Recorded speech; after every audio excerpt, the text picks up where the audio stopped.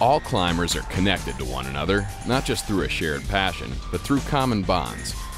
They meet at the same places, climb the same routes, and bump into members of the community in the strangest locations around the world.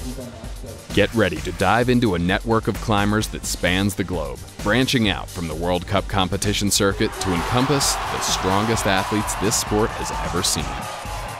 This film offers a rare glimpse into what these dudes do. Dudes go fishing, dudes hunt, dudes drink beer and bro out and stuff. This is what we do. We take rock climbing trips, and what we do is we build landings and brush rocks clean. Kilian Fischhuber is the best competition boulderer ever. In terms of numbers, regularity, good at all styles, strong in the head, Kilian is really, really good.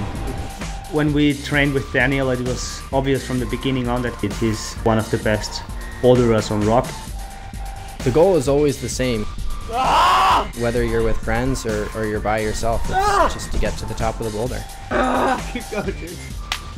We meet up and climb with each other, and we also go our separate ways, but we're all passionate about the same thing, which is going out and trying to send hard boulder problems. That right there kind of like is like the unspoken concept of the network.